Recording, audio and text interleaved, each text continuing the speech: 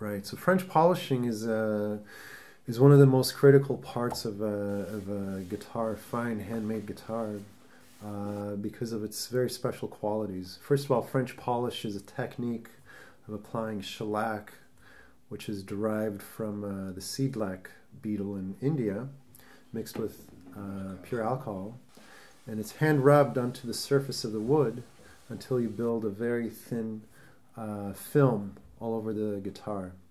The beauty in this finish is that it's both very thin and it has both good qualities of hardness and flexibility that embellish the sound rather than choke it up when you use synthetic finishes that are common in factories, such as polyurethane or nitrocellulose lacquer. Really, French polish opens up the guitar, makes it louder, and gives you the most responsive instrument you can have. It takes me weeks to apply French polish. It almost takes the same amount of time as constructing the instrument, but really it's done for the ultimate goal of creating the finest sounding instrument.